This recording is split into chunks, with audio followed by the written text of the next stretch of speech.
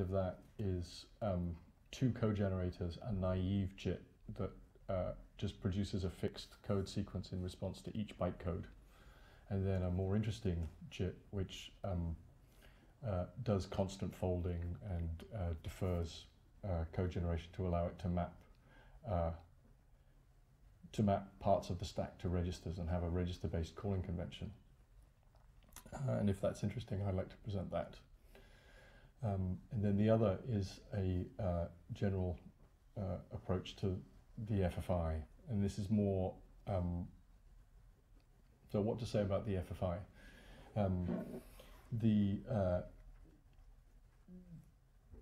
There are kind of three main areas in the FFI. One is callouts, and the other is callbacks, and then the third is threading. And I would want to present kind of the work that I've got going and is on the verge of being released. There's some need to integrate some of the new callback stuff that I've just done with the standard VM. But that basically gives you a much more flexible VM that's much more flexible via FFI that's still kind of needing some work. And we spent some time last night talking about what the Faro and Squeak communities can do in terms of getting a VisualWorks style FFI where you can pull in definitions from reading header files and in a much more general and easy way deal with external language definitions. So those are the kind of two things that I want to talk about today, but I'm open to talking about different things if you want something else.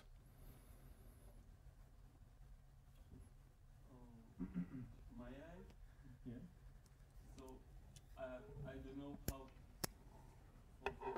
for the rest of the audience, but I would like to see more details how to actually run simulate.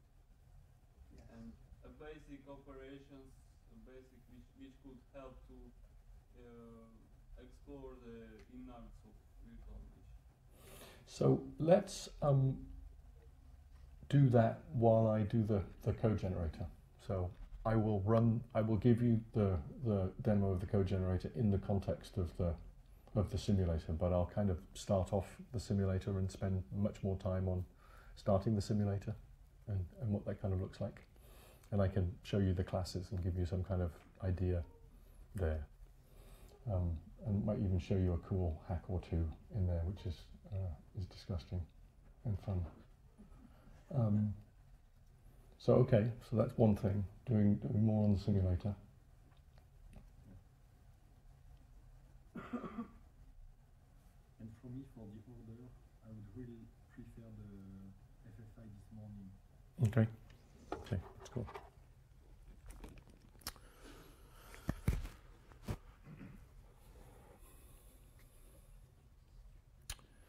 So,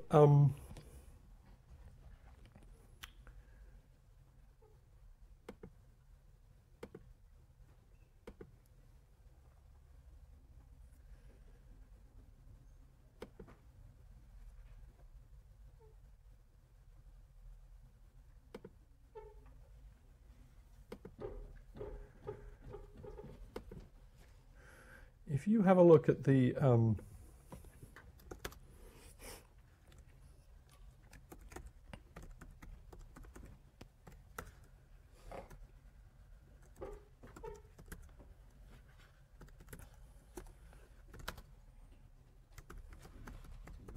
you check your connection?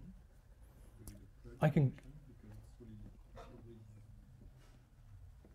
Oh, Jesus Christ! That's. it should be the cable or something like that. I don't think it is. I mean,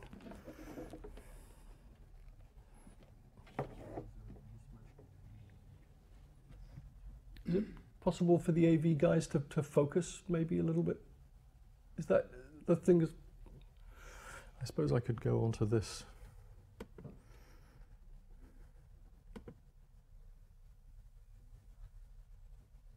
I mean, that sucks. That sucks. It really sucks. Come on. And now I can't even get to my display preferences. There we go. So we, hang on. Turn off mirroring. And then 1680 at 1050. No, it won't. It only accepts this one. So we have to live with that.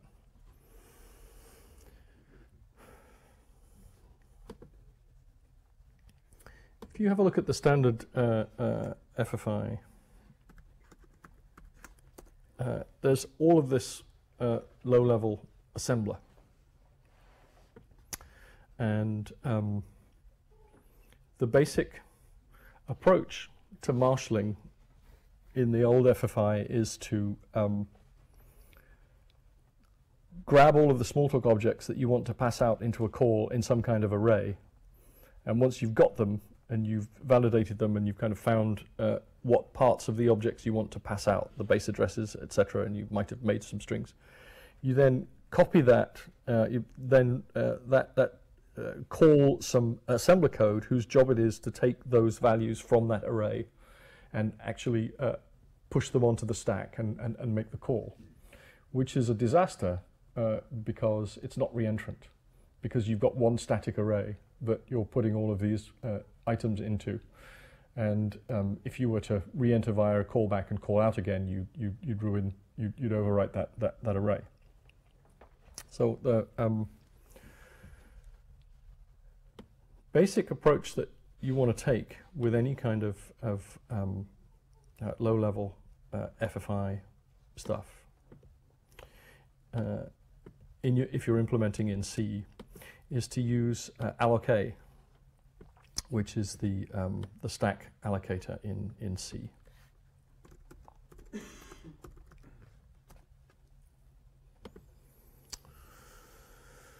So I re-implemented the FFI plugin to be reentrant for my work on threading, and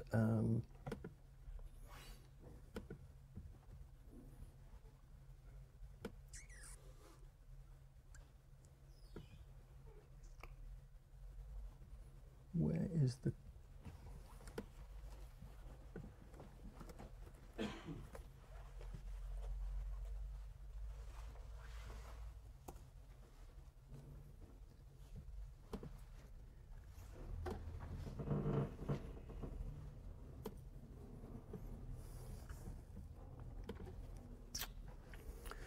and I want to go into this in some detail to try and explain how this works for people who would want to implement on another platform. So when you come into the FFI with a primitive, there are two basic entry points. One is an entry point where the arguments come in by an array, which is this guy, external function invoke with arguments, which is kind of, if you wanted a function object and you wanted to do an explicit apply. And the other is primitive callout, where you've got a method and it's got an FFI pragma in it, method tag in it, and the arguments come in just as normal method arguments. So in this plugin, we use FFI call as the common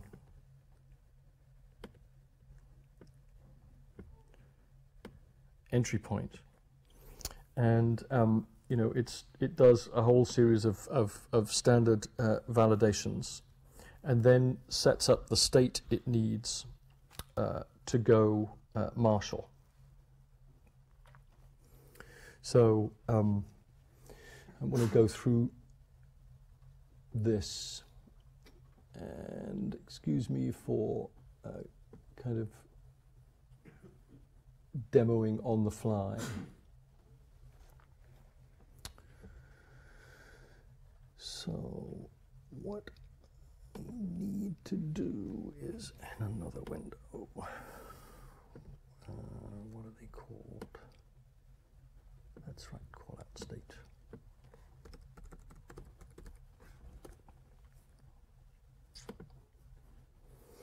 So, excuse me, Eliot. yeah.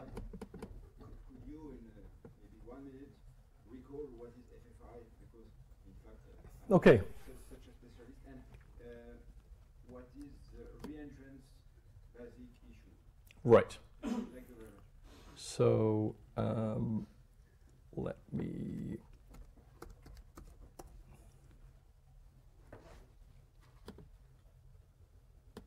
Okay.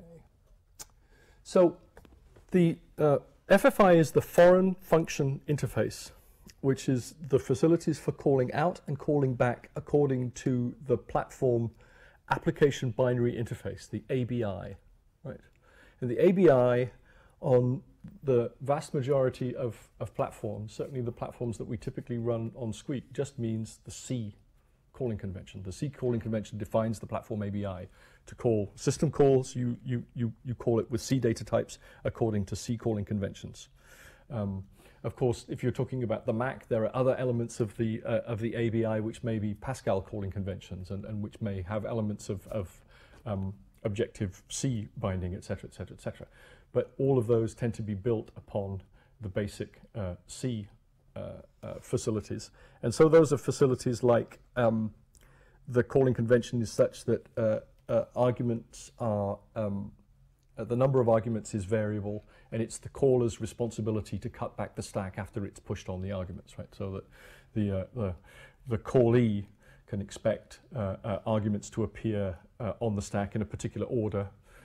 There may be alignment requirements. So on modern x86, the stack is aligned modulo 16 bytes, which allows all of the advanced SSE instructions to have aligned access to the stack and function faster.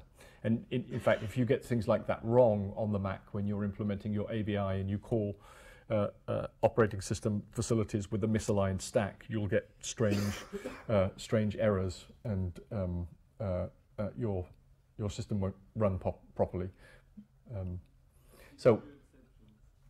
Yeah, and it's a weird exception, right? And you know, I remember the first time it happened to me thinking, God, this is a compiler bug, but no, it was just having the wrong stack alignment. So that's what the FFI is. Now, in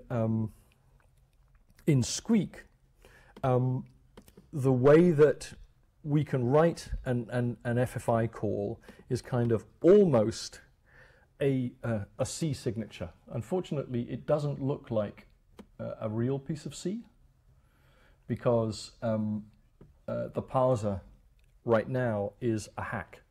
So, for example, this function name, this is part of the ODBC connect.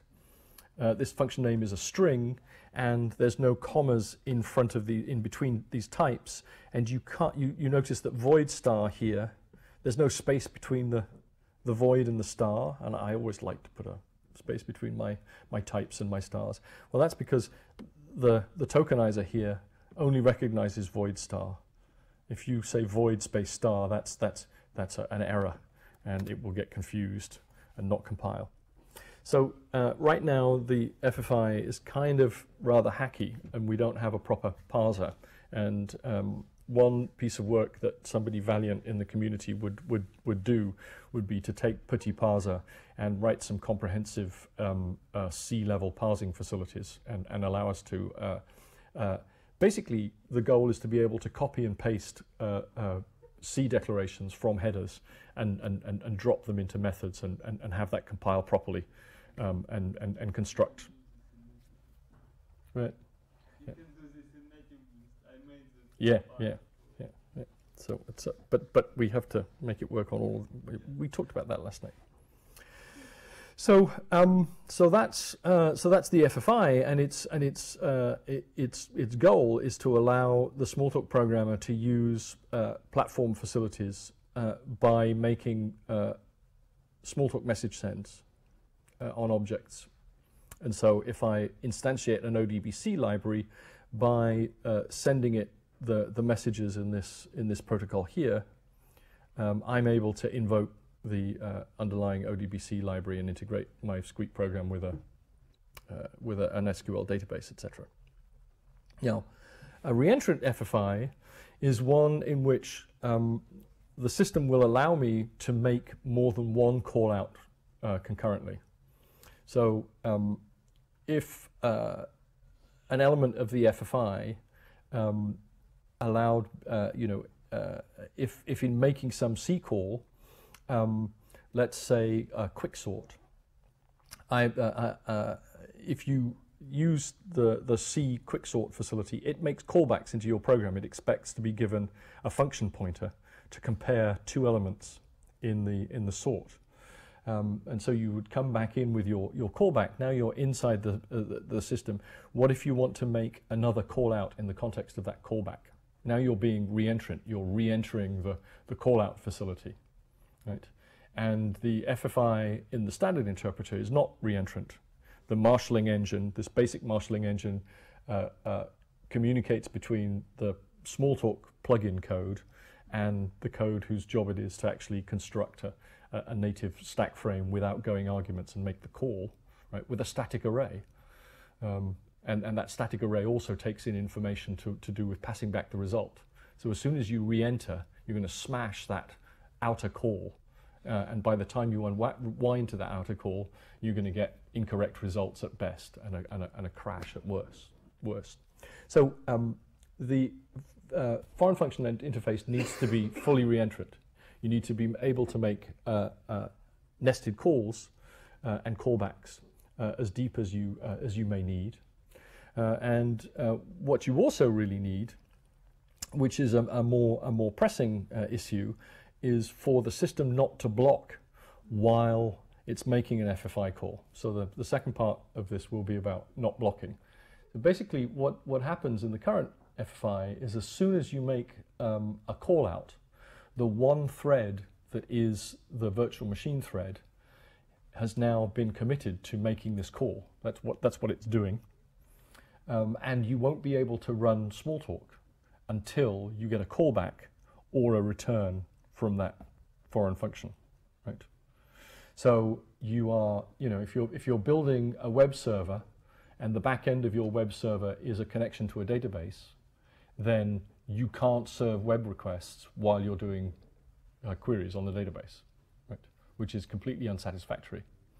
So, in a proper platform, you need the ability to make non-blocking calls where in some way the system arranges that when an FFI call is made, Smalltalk can continue programming, executing on the site. Okay, thank you so much. I never start off at the right level. Always try and drown myself first. Okay, so let's look at reentrancy in the context of the plugin and marshalling in general. Before going, can I ask you a question? What's the error parameter in this FFI declaration? Can I define errors? So I never saw that. one thing that I added to the virtual machine when I was working on Newspeak at Cadence was the same facility that you see in VisualWorks, which is that primitives can return an error code. And if I do...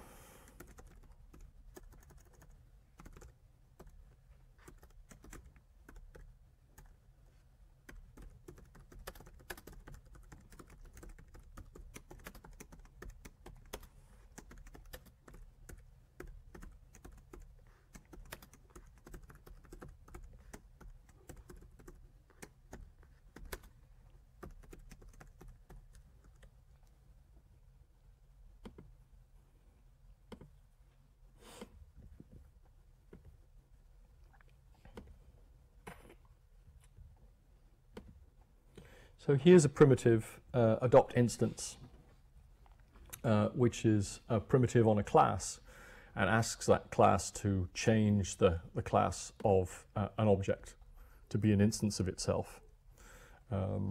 So, for example,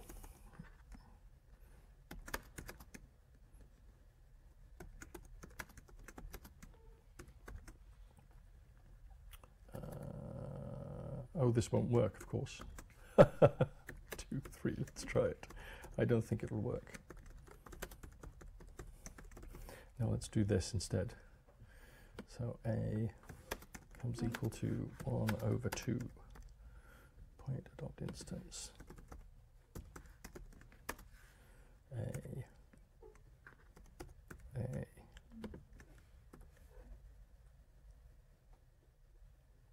point adopt instance. Yay! So that was amazing. So, but what if we try and do this?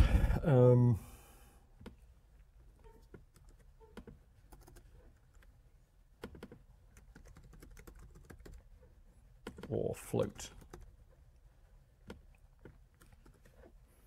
Oh no, it didn't work. Because of course, on the heap, a point is something that has pointers in it, and a float is something that has raw data. And so you can't coerce raw data into object pointers because it would allow you to synthesize illegal pointers. And if I go in here and I have a look at my primitive, my error code is inappropriate operation.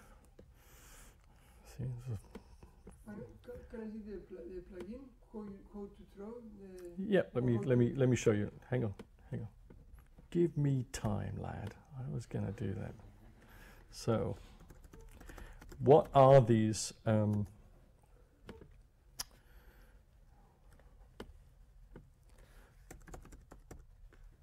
no, Smalltalk image. That's right.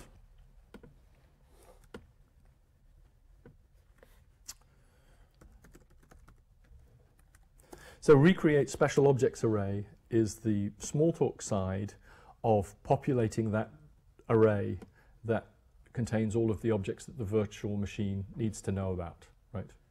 So right now in this system, it's a 56 element array, and here we are nil, false, and true, and here's the processor association so that it can get hold of the scheduler, and then well-known classes.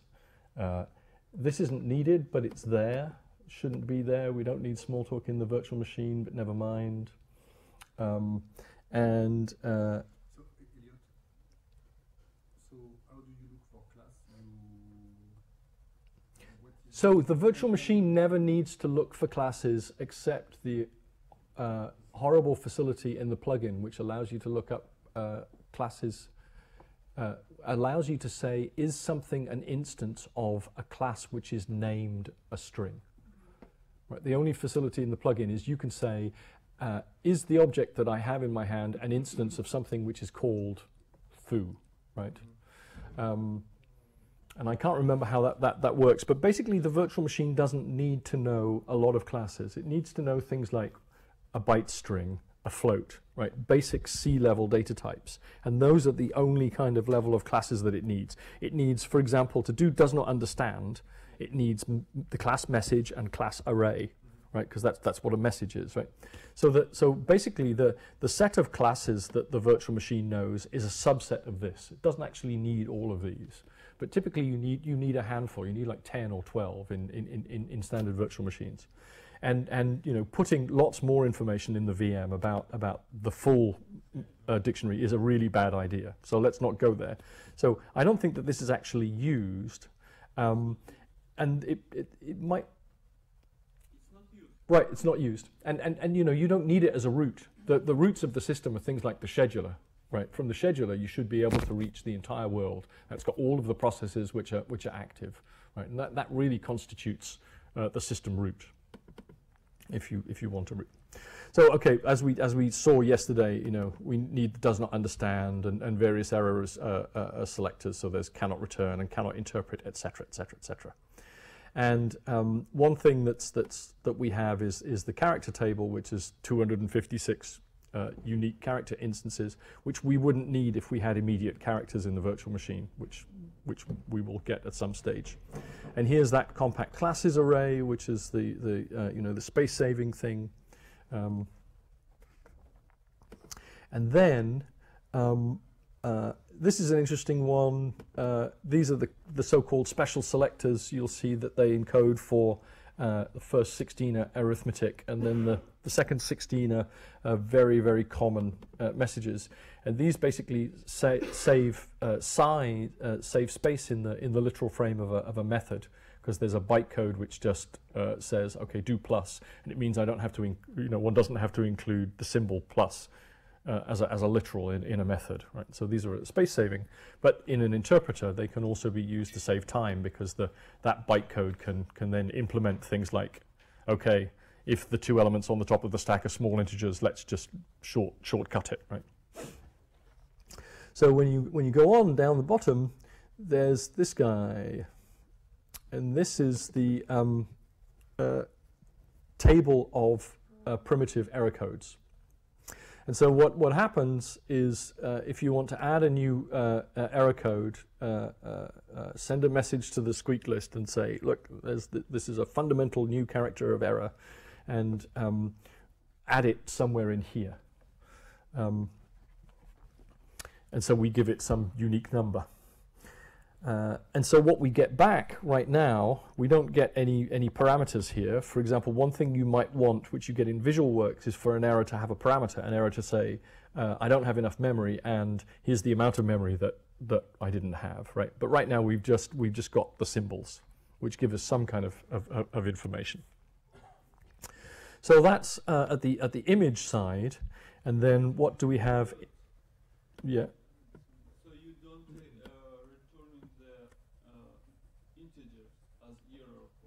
No, I don't. Let me show you that. On the virtual machine side, in object memory, off to the side.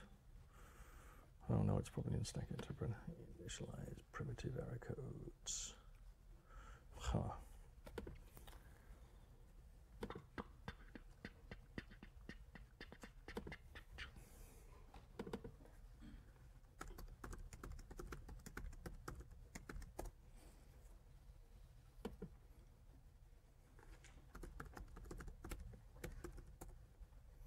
Right, it is in object memory class. I thought it was. Why can't I see this? Ah. I think it initializes primitive error code plus side of. No, it's just kind of, I can't read. I think I had the instance button pressed or something like that. It's sort of stupid as that. So here we go. There's a series of class variables, 2,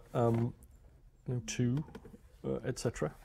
So in the VM code, you can mention these. And if you look in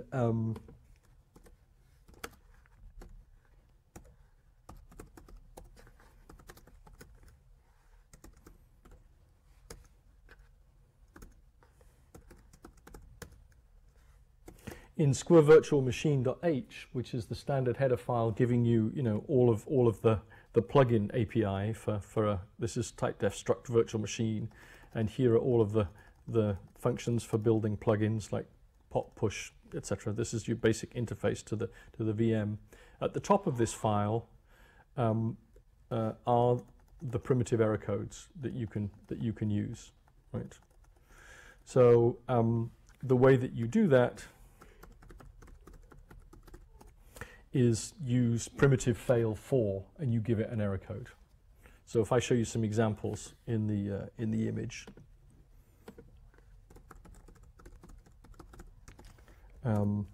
Gradually we're getting there in terms of using these. Come on.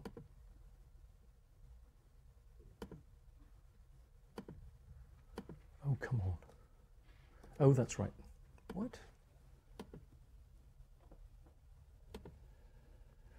I don't get it. What's going on?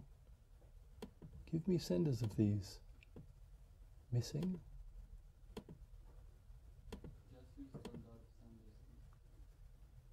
Right, but, oh well. Ah.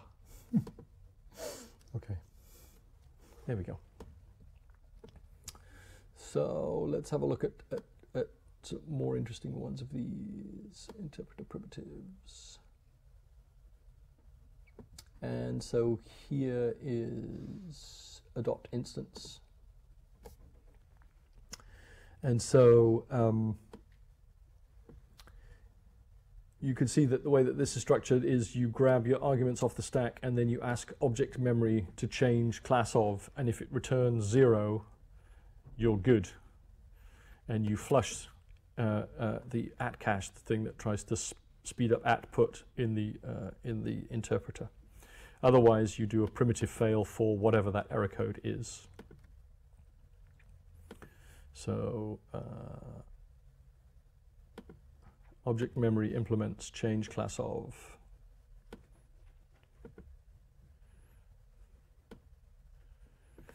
And does things like say, okay, if the format, the basic object format of the two objects don't match, return prim error inappropriate, which is exactly what we saw, right? So you've got this this basic error reporting facility which can really help in trying to explicate what the primitive error is. And so that's going to be important in the FFI because there's all sorts of reasons why an FFI call might fail. Wrong number of argument count, wrong kind of argument, etc., etc., etc.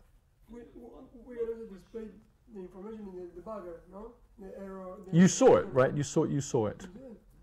Yeah. Let me do this guy again. Let me do this guy again. Right. We just saw that, right? So here in adopt instance, we can look at the error code and its inappropriate operation, right? Eliot, one question: why you setting up a limited number of error codes? I mean, well, it's not limited. If you use a number which doesn't match that array, you'll get the number, right? So you can use whatever you like. It's just that's fine. That's fine. That's right. That's right. Yeah. So, but I think these symbols are much more easy to use. But yes. So the idea is that we should, when we come up with a new general one, we should add it to the table. But if you want to use, from 1,000 to 2,000 for your own error codes, go ahead, right? And I think I actually do that in one case. That you put a reference to exception class? Well, no, because the exceptions are all up there, right? So why complicate? The problem is whenever you put that kind of information down in the VM, right? Next year, it's crap, right? It's really great now, and then next year it's just, oh, I need new facilities, and then all of your VM is no longer backward compatible, and you have to change your VM, etc. No, the idea is that you have the reference to exceptions classes in the special object table, and then in the VM we put only the index of the right, but so then we can raise an exception for right. each error. Right, but some of the kind of errors you might get, you might not want to handle in that way. So one of the things that happens in the VisualWorks FFI is that if you make an FFI call and you haven't actually looked up the call, you haven't done the linking, then instead of you raising an exception, there's by chicanery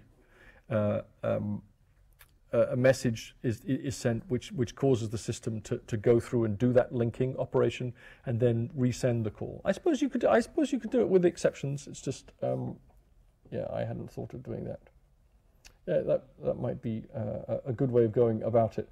The thing is, I think that the best way to put that in is in your primitive failed method, right? So let's say instead there was a standard convention where you say primitive failed for EC, right? And then it was the Smalltalk code that mapped it, right? That keeps it minimal and it gives you the right way. And I think that's the better way of doing it.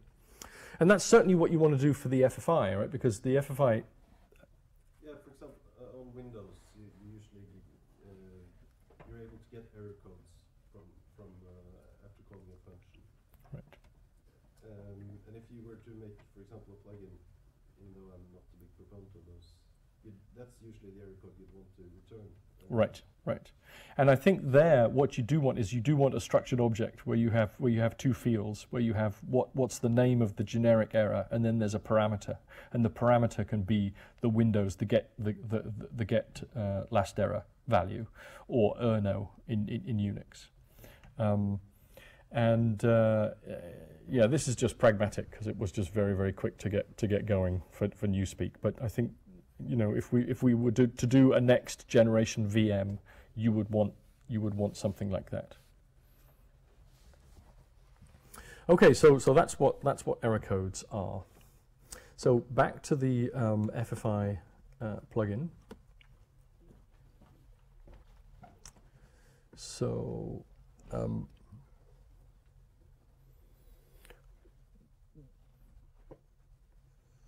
who has never used alloc? Who has no idea of what a C stack frame looks like? So That's two questions. yeah, that's right. So what you need to do to do a call out on a C stack looks very much like that stack stuff that we did yesterday. And basically, outgoing arguments go down, and then there's you make a call out, and what's on the stack is outgoing arguments with the first argument lowest. The first argument is the nearest to the return PC. So you marshal in reverse order. So your last argument is the first thing on the stack. And the reason why you do that is because that gives you variable arguments. So if you look at a printf call in C, right, it looks like this. Okay, so what have you got on the stack? You've got a pointer to the address world, and then you've got a pointer to the string, right? And these have null bytes at the end, right? And then there's the return PC, which was established by the stack. And if you're on x86, there would also be a 0 here to align the stack on four word boundaries for SSE, right? So that would be, the call would include a 0 here. So now the function, once it's built its frame, can access arguments just by looking back. So the first argument's here, and the second argument's here, and the third argument's here, etc., etc., etc. So that's what's happening in the C calling convention. It's very easy to get to variable arguments because the first argument is the last one that's marshaled, right? And the last argument is the first one that's marshaled. And because the caller cuts back the stack, removes the arguments from the stack, unlike the Pascal calling convention, it means that you can call any function with too many arguments. Right. Obviously, you can't call it with too few because it will try and access the garbage that's on the stack where it expects an argument. But you can call any C function with too many arguments, and those arguments will simply be ignored. The callee function will never look at them. So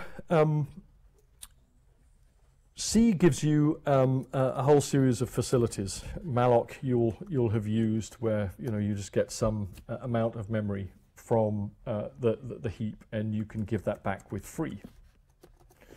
But there's a much more fun one, alloc, and what alloc does is allocate on the current stack pointer. So if you were in this situation with your, you've got a frame pointer.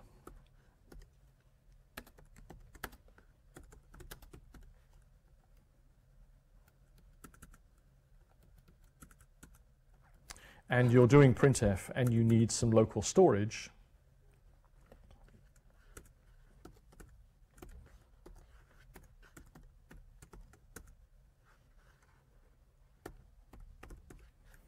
and this is your situation, and you say allocate 32, what the runtime system does is this.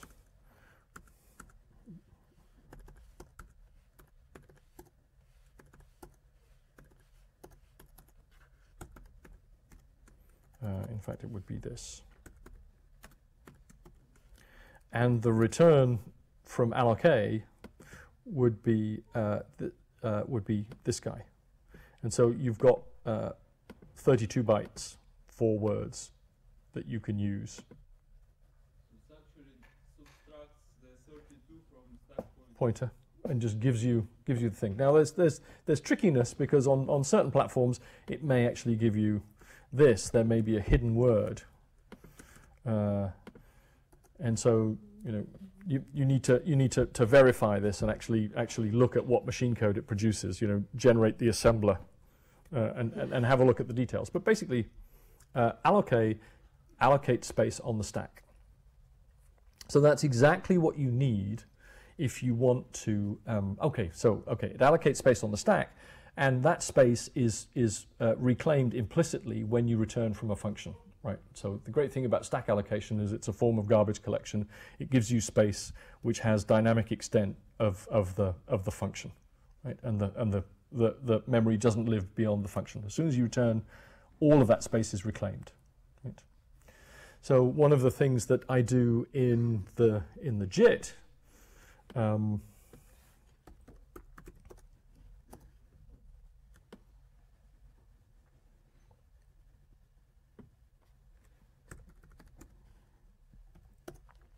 is here's a function in the JIT which in the simulator allocates the space that I need for JITting. So here's a big array which is filled with abstract opcodes, which are the things that which is basically the assembler that the JIT generates a series of these abstract opcodes. And it needs fix-ups for branches, etc. And it needs some annotations to attach metadata to instructions, like this is a send, or this is an object reference, and stuff like that. So all of that's great in Smalltalk, and I can use the garbage collector to reclaim it. But in the C version of the VM, what do I do? So what I do is stack allocate. So all of this is done with allocate, and then you invoke the JIT, you stack allocate as much space as you need to do all of your JITting, and then when you return from having JITted, all of that space is reclaimed, right? So stack allocation is ideal when you're invoking some service that needs memory that doesn't outlive its extent, right? And you'll see this in the innards of many programs, GCC, etc. It uses sophisticated stack allocation scheme for its internal data structures often. So, question: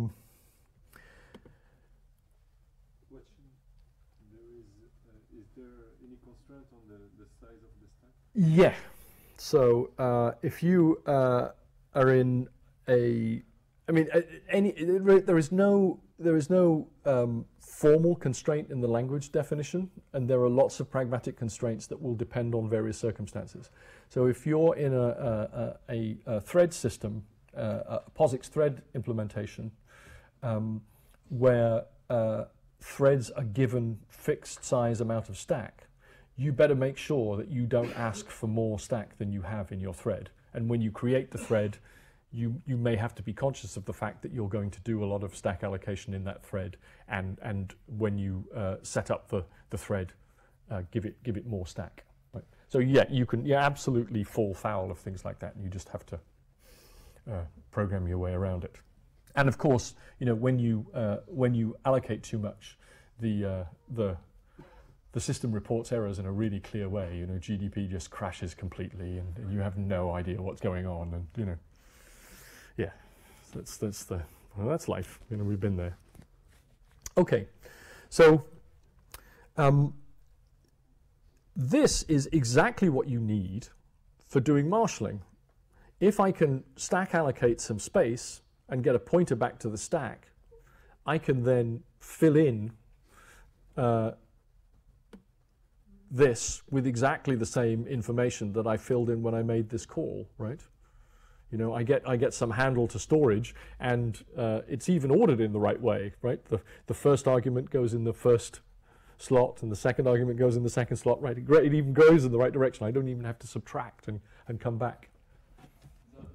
Just made a comment that why we need to have such function as allocate is that in C you cannot manipulate the stack directly. And Right. there's other languages which allow you, like F, which allow you to actually manipulate the stack directly.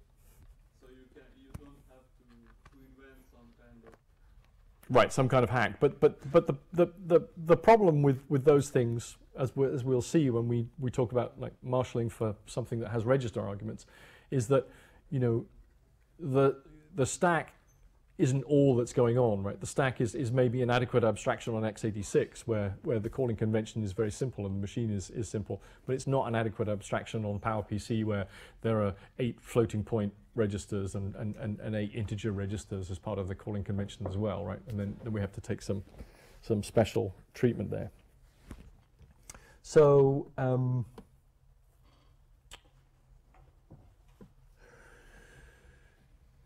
so what's going on in this plugin is the goal of marshalling is to have constructed via allocate a call-out frame on the stack with all of the arguments in the right position, and then to make a call, and then when you get the return information to return back.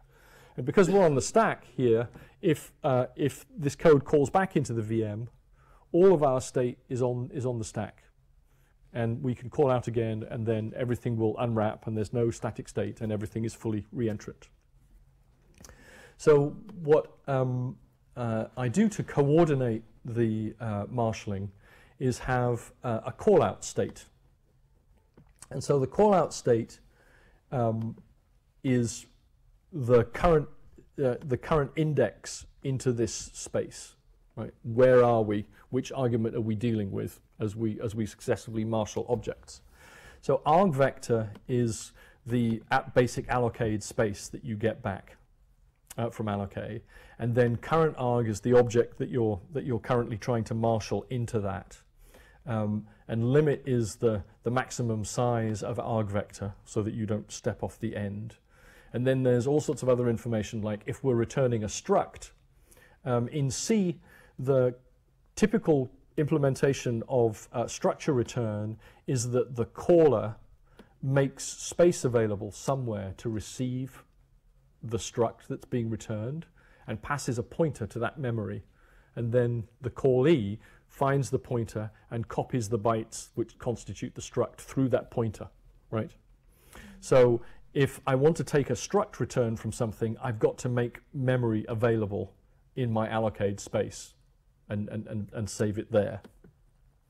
And so there's some other stuff which are implementation details, exactly how the VM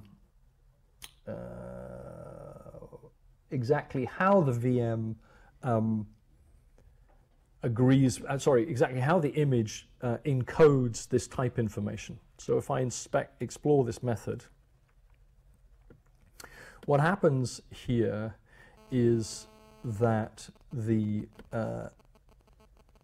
image level compiler, FFI compiler, basically invents a little byte-coded language to define argument types. And so here, each of these argument types comes down into some little structured object that has in it some bits that the virtual machine can make sense of, that tell it things like, you know, what's the size of this thing? Is it a char? Is it a long, etc. And so in the VM, the marshalling needs to, and we don't need to go into too much detail here. The marshalling state needs to hold on to those kind of things. And so the correspondence here is the first one of these is the return type. So we're going to get a short back. And so this kind of compiled spec, which has information about the return type, is what the callout state is holding on to here. So these guys basically get filled in with each argument as we go, because information needs to be passed down the call chain as to what's the current object that we're looking at. Now, another thing that happens is that this FFI has a rule for strings, which is that squeak strings are not null terminated, and C strings must be null terminated. So what the FFI does is make a local copy of a string big enough to have the null termination, and then when you return, freeze those. I think it uses malloc. So that's state to do with the with how many strings we've encountered, etc. So now we can go back to that original method.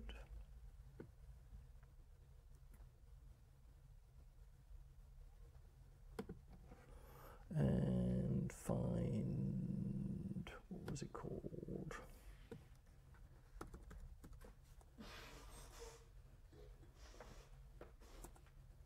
Right. So what we need to do, where's the callout state? Right. To skip a load of detail, I just want to give you because you can make sense of this later on, and if you really need to have a look at details and it does make no sense now, you can send me email. But I want to like give you a tour so that you've got some idea of what's going on. So what's going on here is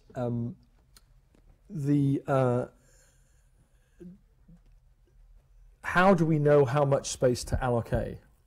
The only way that we'll really know how much space to allocate is if we've marshaled the arguments. So once we've marshaled a series of arguments, then we can really make an accurate assessment of how much space. So what this thing does is caches in the external function object that's in the header of the method, how much space was actually needed to marshal. And if that field isn't initialized, it uses some default amount. So the first time you make a call out, it grabs 16K bytes of stack space. And then when it's marshaled and it figures out how big the call out phrase, the call out stack really is, it writes that value into the function pointer. Right? And so then the next time it won't allocate 16K bytes, it'll allocate just as much as it needs, typically just a few hundred bytes. To avoid the large stack growth, because you don't want huge stack growth. I mean, if you right, 16K is kind of a lot to use for one frame, right? Okay, but calculating the second time, it's not to having to travel to walk for the. Right, and you know, if you're making a tiny little call to printf, you might only need 32 bytes and stuff. So the next time round, right? Okay. So what we do is stack allocate enough space for the actual space that we calculated on a previous call that we needed, plus space for the struct return if we have one, plus as we'll see, how do we use allocate to call something that has register arguments. And so we may need some spare space to deal with register arguments, and I'll come back to that in more detail. Plus space for whatever alignment on the stack there is, whatever alignment requirements. And once we've done that basic stack allocation, then we fill in the callout state with that information. So the callout state points at the allocation once we've correctly aligned it. And then we start marshalling at a particular point in that. And then there's a loop over each argument. And this is the thing which is fetching those 3 values here from these 3 values, right? So there's the correspondence in the Smalltalk object for each argument, and the plugin grabbing those things, so that there's an arg type, an arg spec, and an arg class. And so FFI argument is the basic dispatch. And again, I don't want to go into lots of detail, but I'll show you kind of one example.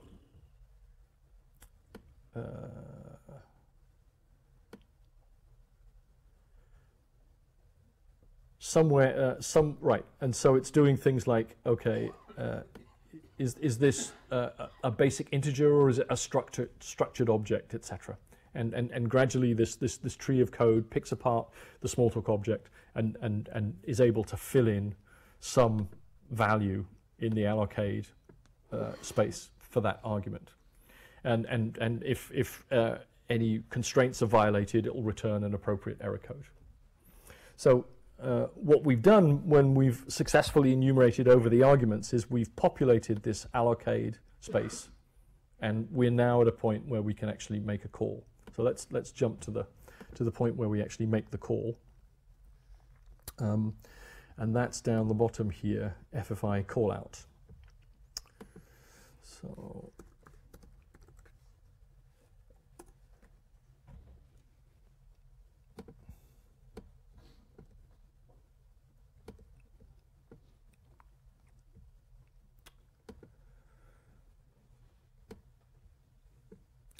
So we've marshaled the arguments, and we can actually make the call. And so the problem to be solved is to collect the return type. So the function pointer was handed in, in this object. There's a space for a handle in the literal, and the handle is the address that we get back from whatever the linker machinery is when we look up the function name we're interested in calling. Right? So when we open up the ODBC library and we want to call SQL connect, we have to present the string SQL connect to some library machinery which searches through the library and says, okay, SQL connect is at this particular address, and then that address will get held in the handle, and that's the address that we have to actually call when we've marshaled our code, right? And that's remembered in the handle, so we don't have to look it up on every time. It's only the first time we make the call. So once we make the call, all of the arguments are in exactly the right place for our allocate memory for the call to receive them. That's not quite true, but I'll take you back and show you how we make sure that really is. Oh no, I can show you here. What if there was some stack alignment, and we had to meet some alignment requirements, and so we over allocate the amount of space here,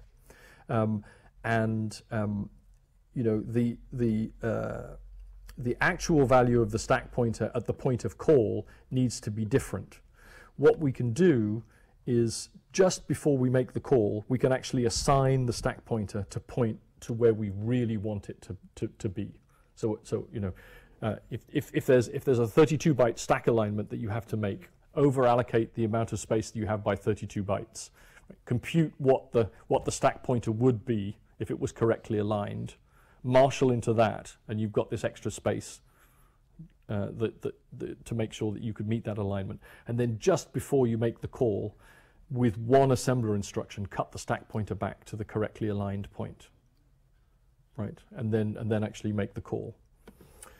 And we will come back and use that for register arguments too. Anyway, you need to do, because the No. If when you ask allocate, if there's no stack alignment requirements other than 4 bytes, right? I mean, this is what it used to be 10 years ago, right? If you're on x86 and there's no need to align the stack at all, and allocate doesn't lie to you, allocate just decrements the stack pointer and gives you the stack pointer value, that works. That's fine. But modern allocates try and be clever, and they do things like, you know, there's all sorts of stuff like red zones where there's some space between you and the top of stack to take interrupts, or you know, on Win32 with the MinGW compiler, allocate always answers 4 bytes away from the stack. So it does subtract the stack, but it always subtracts the stack plus 4, and then irritatingly gives you the wrong byte, right? Which is like, why? But that's what it does, okay? So in those circumstances, you know, if allocate doesn't actually give you the value of the stack pointer and gives you some other value, fine, marshal into that, and just before you make the call, change the stack pointer to point where, at that first argument, and then it's going to work, okay? So what's nice here is, instead of having loads and loads of assembler machinery for building the stack frame, right, we've only got like 1 or 2 tiny little assembler instructions that we use in judicious places, right? I agree that it's a hack, but it means that the bulk of this is, you know, is portable Smalltalk, right? So okay, we've made the call, and the called code will get its arguments off the stack, etc., etc., etc. And then we have to get the result back. So this is a point where the application binary interface really matters. On x86, which is a very simple system, there's basically 4 kinds of return. There's it's a double, and you get a value back in a floating point register, and the value that comes back in the standard integer register is uninteresting. So if you try to call a function which returns a double, and you declared it as returning a long, you would not get the result back. You'd get whatever garbage was left in EAX, right? So to get the C compiler to generate code that's going to fetch the return from the right place, you have to declare it correctly. You have to declare it as your function pointer as returning a double, and then the code that the C compiler generates will access, you know, the 0th floating point register to give you the result back. So okay, so that's one kind, double. Then we've got the value is 4 bytes in EAX. And that's the standard for anything that's returning an integer. And then there's another one which is 8 bytes, and it's in INRIA-CEA-EDF. So those clearly at the machine level, one's a superset of the other, right? We don't care. If we declare this thing as returning, as I do here, returning 64 bits, because it's little endian, you've got INRIA-CEA-EDF, this one covers the ones which just return 4 bytes. And then there's another one which is, it's a struct. And a struct comes back through either a hidden pointer, where we give it a pointer to memory and it copies it in, or depending on the platform, if the struct is small enough to fit in 2 registers, it'll come back as up to 8 bytes in those 2 registers, right? So again, that's a superset. So the 4 kinds of basic return convention on x86 are covered with 2 cases. It's either a double, or it's 32, or it's 64 bytes, 64 bits. So this thing is u square long is just one of the many names for a 64-bit value. So we either get a floating point return value, or we get a 64-bit return value. And then, okay, maybe we're calling a function which uses the Pascal calling convention in which case the caller, the callee, cut back the stack, and we don't want it to cut back the stack because we need that state, and so we're in C. We put the stack back to where we expected to, because this function being compiled with the C calling convention it's going to cut back the stack. So if we don't want the stack to get cut back twice, we have to undo the stack cutback that the Pascal convention guy did, right? Even though we're not interested in the state. So then we can marshal the return value from the state. So here's the marshalling of the return value. So if it's a pointer, we grab a pointer from the value that we have in the integer return. If it's a structure, we have to return the struct. And let me show you if I return struct.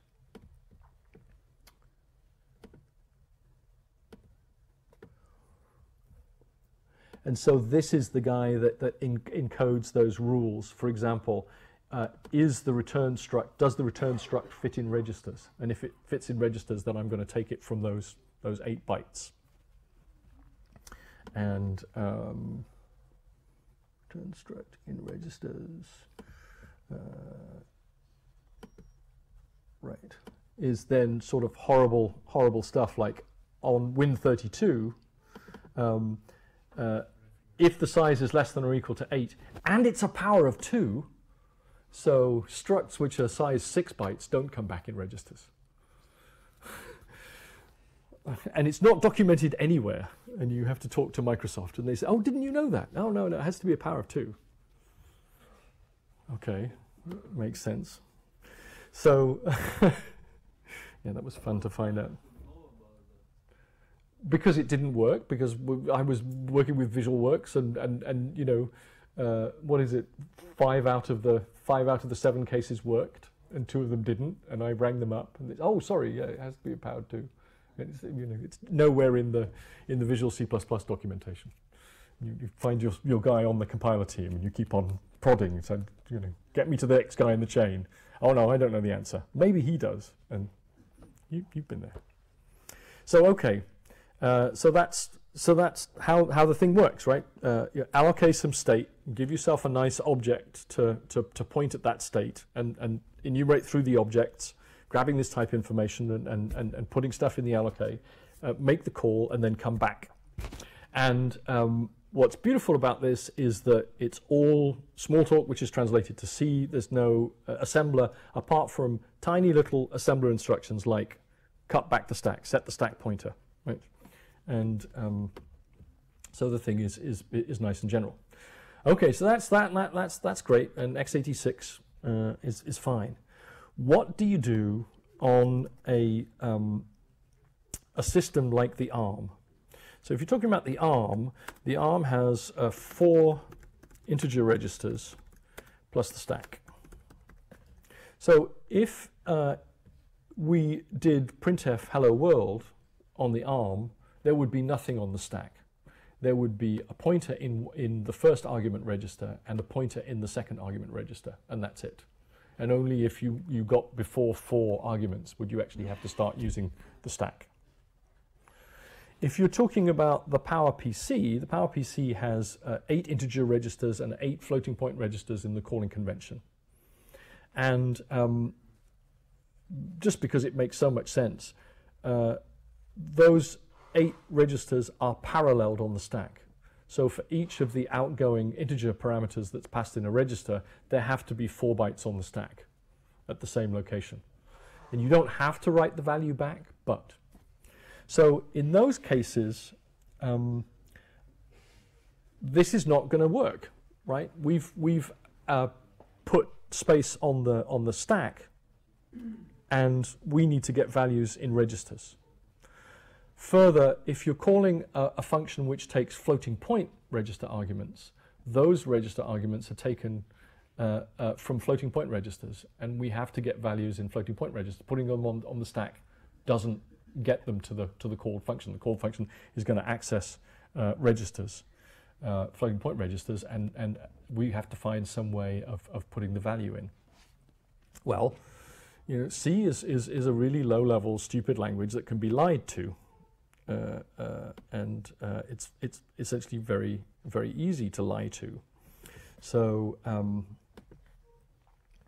what you do is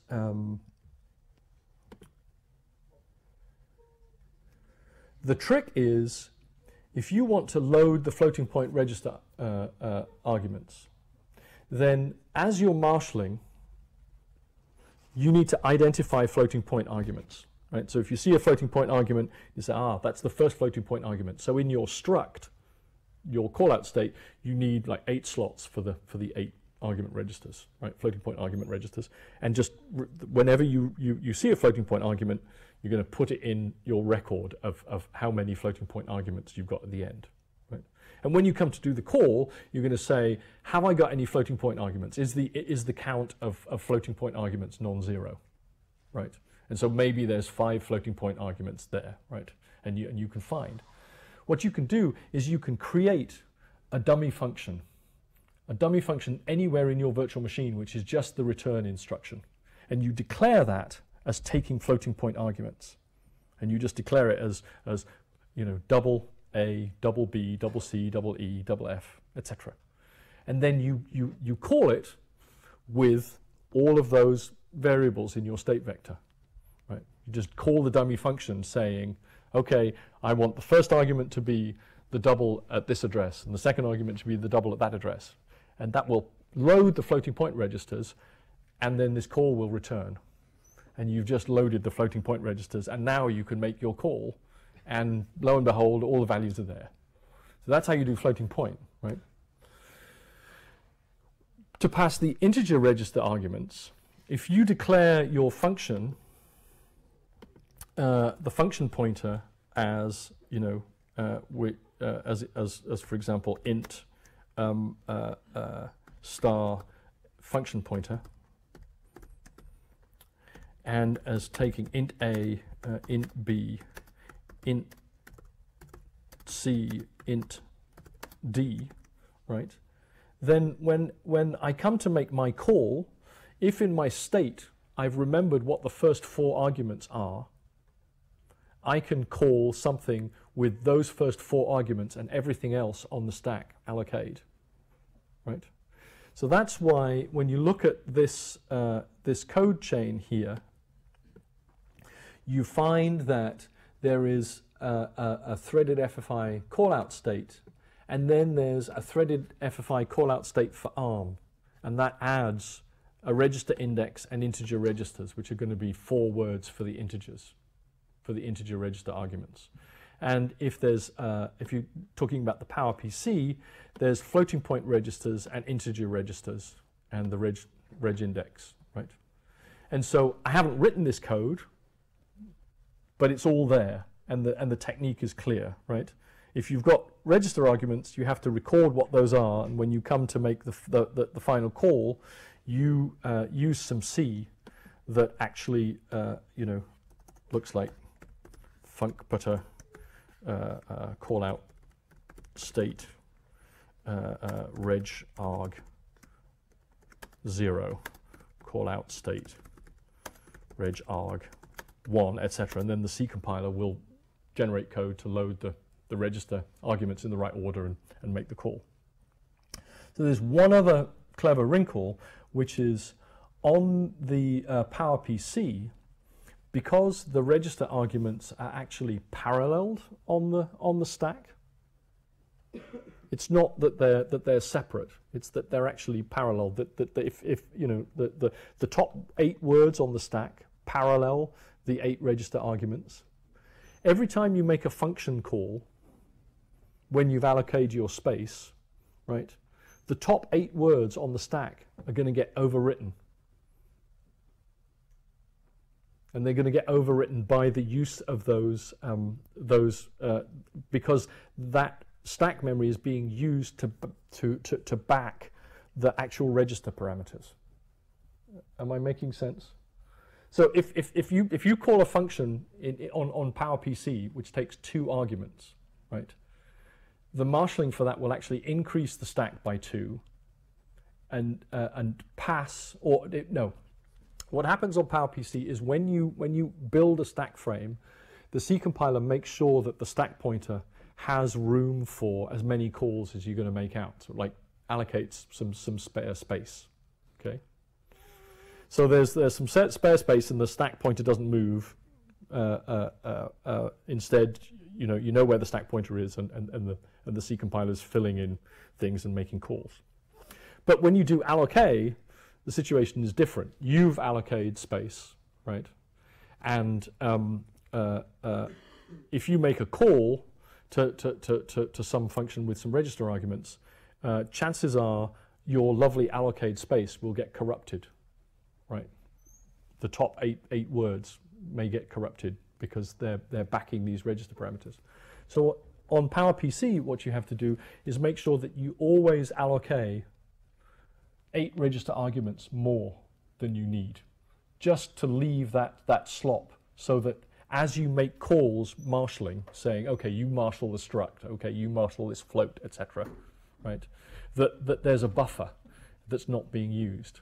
And so that's what that register arg slop was when you make the call. So when you actually come to make the call, you cut back the stack to avoid that, right?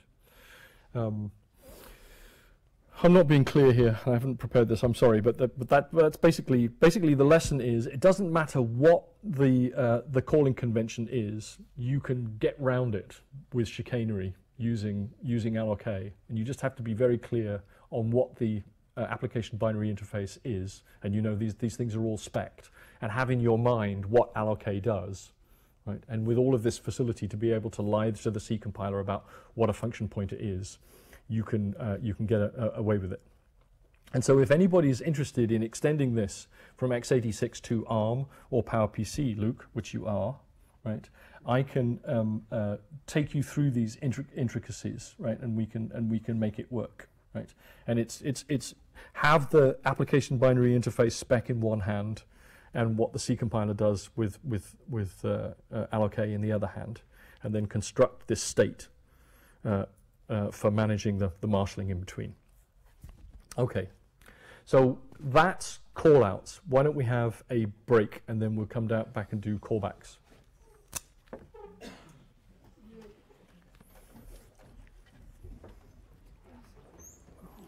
See?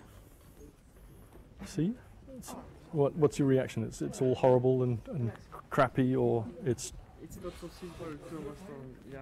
It's not possible to understand? It's not so simple. No, it's not. Yeah, But it's not that difficult. I should show you the. What's the point if I understand the trick of calling right.